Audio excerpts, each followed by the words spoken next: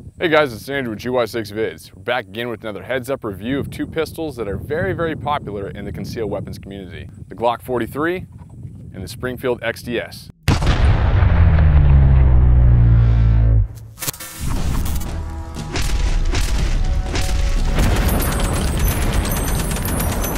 There is no doubt in my mind that we all understand they're both very reliable. Between Springfield and between Glock, they both make very reliable firearms. We don't have to throw these guns to the mud, we don't have to throw it out of a truck or drag it behind a car to prove anything. Obviously, with enough effort, you can break pretty much anything. I want to show you the stone cold facts about measurements between these two guns to show you how similar they really are. A lot of people in the firearms community are comparing the M&P Shield to the Glock 43, but in actuality, when it comes to measurements, the XDs is much closer. Now, both these firearms come with extended magazines. Now, the extended magazines have a little extension on the bottom of the mag. The difference is with the Glock magazines, you're not gaining any magazine capacity. You're just gaining a little bit more pinky extension for better grip and purchase on the gun. But with the XDs, you're not only getting a little bit more length on the grip for a better purchase on the firearm, but you're also getting more mag capacity. But as the flush mags go, you're looking at 6+1 in the Glock 43 magazine, while you're looking at 7+1 in the XDs magazine. Now, these will fit flush with the guns, and it's not going to change anything on your purchase of your firearm. But you are getting still +1 in the XDs magazine. So far with mag capacity, the XDs wins. Now let's get into the fact of the simple grip of the firearm. The texture of the grip of the Glock 43 is next to nothing, but you do have a lot more real estate for stippling. The key to that is having a somewhat flat surface that you can sand down and then stipple the way you want to. With this Glock 43, gives you a lot of room for that because you can just quickly sand down this next to nothing texture and then do your stippling from there. With the XDs, it comes stock with a very aggressive, rigid texture on the grip. God, it's like raptor scales or something. I don't know what the heck they thought of when they did this, but it's pretty aggressive. I mean, I'd rather have more grip on my gun than less. The pro is you automatically get it and you don't have to do any extra work. The downside is if you want to stipple, you're gonna have to stand the crap out of this thing just to be able to get it flat enough to start stippling. But the pro that leans towards the XDs in this case is the fact that there is no reversible backstrap or changeable backstrap on the Glock 43. With the XDs, you have reversible backstraps. It comes with the whole system. You pop out this back pin and you have a smaller or thicker section you can put into the back of the backstrap. The Glock 43 has your standard sight setup, but you have white on white. And when it comes to a concealed weapon, in my opinion, I like to have something that's a little bit off color, different color in the front, different color in the back. With the XDs, you have a dovetail system in front and back, but the front comes standard with red fiber optics. So you have a red fiber optic in the front and then two white dots in the back. But obviously they both have optional sights on the market now, so if you wanted to change them out, you can. That's just another out-of-the-box pro and con.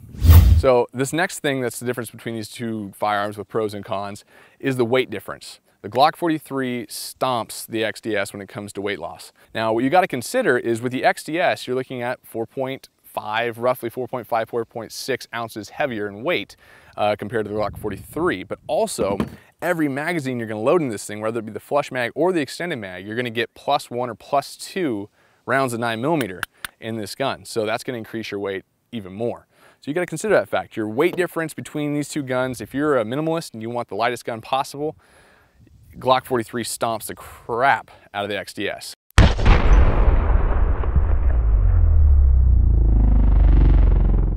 Now the breakdown of these guns, obviously, and Glock is one of the kings of speed takedowns. You can take this thing down, clean it, put it back together, probably faster than most guns out in the market. The XDs is very standard as well. They're both fairly fast, and unless you're looking in a really crappy situation where you have a jam and you gotta take everything down, I mean, highly unlikely, but it is a factor that still Glock is king of the cage when it comes to simplicity. I mean, it's just a brick and it does what Glocks do and nothing fancy about it. So you have the reliability aspect and the ease of takedown and maintenance. So there's a win in my category for the Glock. But the XDs is still very fast, so I'm not downing the XDS's maintenance or reliability at all. I'm just saying in this case, winner on this side. But as far as these two triggers go, from what I can tell with shooting, is the XDs. I have just as much time behind both guns, and I've done a lot of research on this to figure out what I think is the difference between the two triggers. The difference between these two is the Glock 43 is going to have a faster reset. So as you pull that trigger and you let up a little bit, the trigger is going to reset faster than the XDs. The difference is the break on the Glock 43, when the gun eventually goes off, it's more abrupt. But with the XDS, you have a longer reset, so it takes a little bit longer time for it to reset for the next trigger pull. But once it breaks, it's really crisp. It's just tink, and the gun barely moves. But the trigger on the XDS, it's crisp, but it's running about roughly 6.14 pounds of trigger pull. And I'm going off this Lyman trigger pull gauge. Glock claims that this gun's got a 5.5 pound trigger pull. Not the case. I've done numerous pulls out of the Lyman trigger pull gauge, and it's coming at about 6.10 to 6.11 pounds of trigger pull compared to their claimed 5.5 pounds. And it's just not. That's extremely off from the truth about this. And you can do it yourself. If you don't believe me, you don't have to. Do research yourself. There's a little bit more poundage behind the XDS, but not by much. So in that case, you don't have to worry too much about trigger pull poundage. You just want to worry about the reset and then the trigger break. Shoot some targets, have some fun, and wrap up this video. We're just going to do double taps to see how the first shot and second shot follow up on each other with the recoil of the gun. Neither one of these guns have more time on than the other, so it's got them at the same time. I want to thank actionfirearmsflorida.com. They're the ones I got the firearms from. Great prices on their guns. I go to them a lot when it comes to certain firearms I need. That is their logo. Go say hi, tell them you saw them on GY6 vids. We have 6 rounds in each mag, even though the XDS mags hold a little bit more. I'm putting only 6 in each one to keep it fair for the Glock mag. Want to make sure we're staying consistent.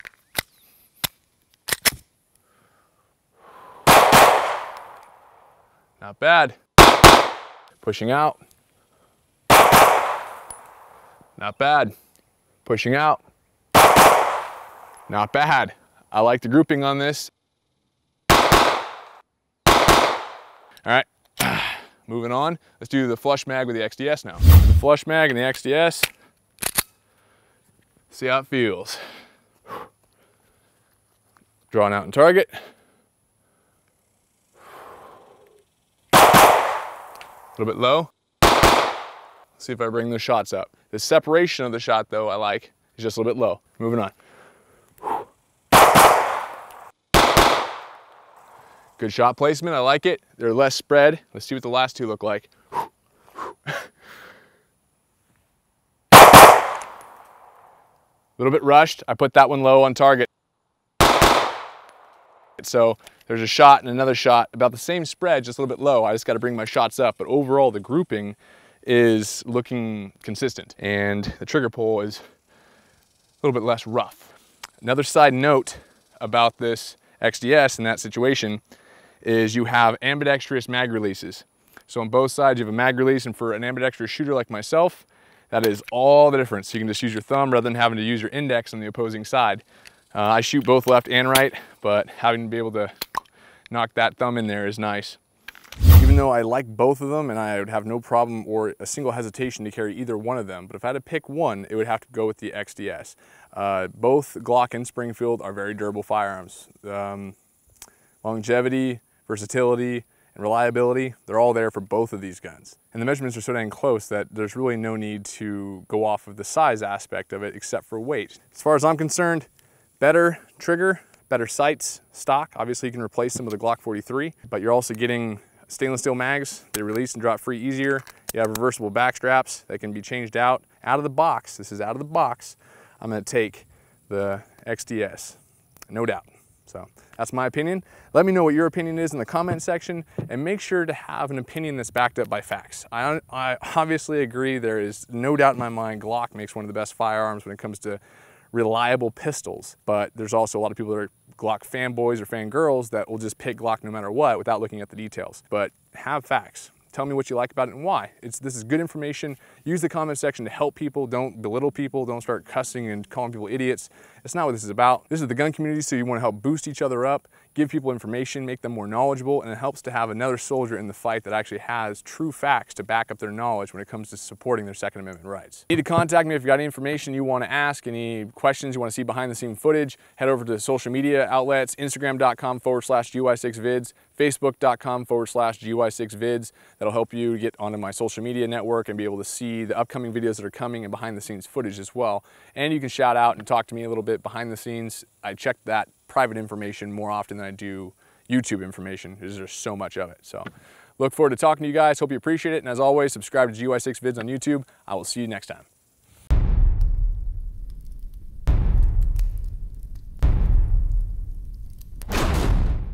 I am sweating like a champ. Like a midget at a urinal. I'm just not quite comfortable right now.